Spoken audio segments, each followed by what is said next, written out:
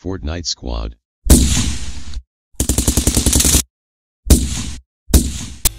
Having to play an off-role in solo queue can put a serious damper on your climbing dreams. But in the pro scene, players sometimes just make that off-role their new main. Here are the 5 best role swaps of all time. In the pre-LCS era, one of the best AD carries in North America was Afromoo on Monomaniac Ferris, Team Fear, and TSM Evo. His team never really had these solid results at tournaments, but Afro was constantly the shining star on these rosters. The Mooster was initially set to join Curse as their starting AD carry when the LCS rolled around, but when that fell through last minute, the role swap to support happened and he joined forces with Doublelift on CLG to create one of the most iconic bottom lanes in the history of North America. That's going to be Pobelter going down. Way too close now for CLG. Triple kill for Turtle, looking for the Quadra, not going to get it that time. It's a triple for Doublelift. He's looking for Perkz. Afro would eventually become the captain of CLG when Doublelift left and helped lead the squad to 2 LCS titles and a finals berth at MSI. He also became the first support player ever to capture LCS MVP with 100 Thieves in 2018 spring. One of the most iconic support players in European history began his career as an AD carry. He went to the Season 1 and 2 World Championships as an AD carry for 2 different organizations in Against All Authority and SK Gaming, and even captured the inaugural 2013 Spring LCS title with Fnatic, again as their AD carry. It wasn't until 2013 summer that he swapped to support. We know how well that went, as he would claim 4 more LCS titles as a support, helping groom Reckless into the AD carry that he is today, and also hand-picking the Fnatic roster that went a perfect 18-0 in 2015 summer. In the offseason before 2019 spring, when rumors were swirling that Caps was joining G2 and Perkz was switching to AD carry, it didn't seem real.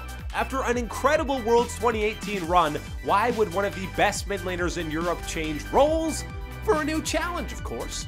With arguably the 2 most talented players in Europe, not only did G2's new roster click instantly, but they absolutely annihilated the competition on the Rift. They quickly started reshaping how League of Legends was played with flex picks across the board, and one of the main reasons they could do this was because Perkz played literally every single champion in the game, and he did it in the bottom lane. Marksman, mages, funnel comps, it didn't matter, the roster experiment worked to perfection for the mad scientist Ocelot in its debut split. Perkz roster swap comes in at number 3 on our list for now, but in the years and splits to come, there's a very, very good chance this move will go down as the greatest role swap of all time. I don't main mid or bottom. I main League of Legends. League of Legends? Yeah, I main League of Legends. Dude, this guy's a legend. Back in Season 2, before Faker was perusing around the scene, Ambition was regarded as the best mid laner on the planet. He won the first season of Korea's Champions with MIG Blaze, and his squad crushed, and I do mean crushed, TSM 3-0 at their first international event at the MLG Summer Arena. Ambition also went on to represent the LCK at 2013 All-Stars, but after a disappointing 2014 and new OGN rules forcing Blaze and Frost to combine into one CJ Entis, Coco joined as the starting mid laner and Ambition swapped to the jungle. Initially, fans were asking for Ambition's retirement, and the term washed up was frequently tossed around.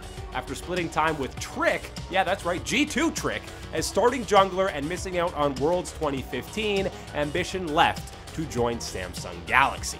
And it was with that squad that he shut up the haters in the biggest way possible. With their regional gauntlet buff equipped, Ambition and Samsung made back-to-back world finals, and in 2017, they did the unthinkable. The upset is complete as the kills come through. The SKT dynasty is over. All hail the new kings, Samsung Galaxy. 2017 World Champions.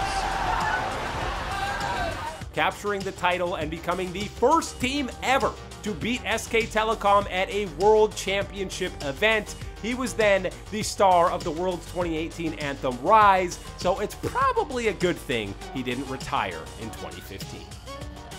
Old Man Score began his career swapping between top lane and AD carry on StarTale under the nickname Joker. Until 2012, he joined KT Bullets as their starting AD carry.